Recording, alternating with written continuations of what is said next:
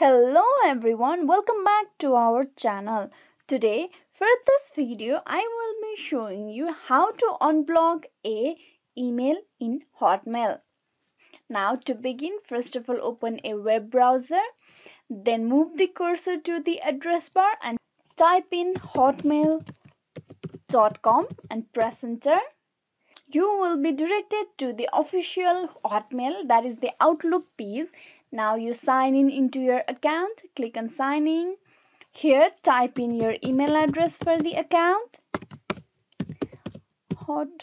hotmail.com, then click on next. Type in your password, click on sign in. You will be signed in into your account just after that. Now to begin with, you click on the setting icons on top, then below you can see the view all Outlook setting. Click on that. There one setting options is open.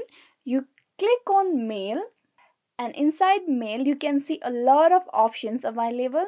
Here you click on junk email and here you can see block senders and domains. You can see the email address that I have blocked.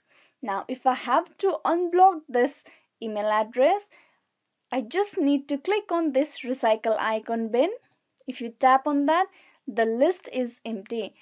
That email address is no longer blocked and you have to save these changes in this setting. You click on save.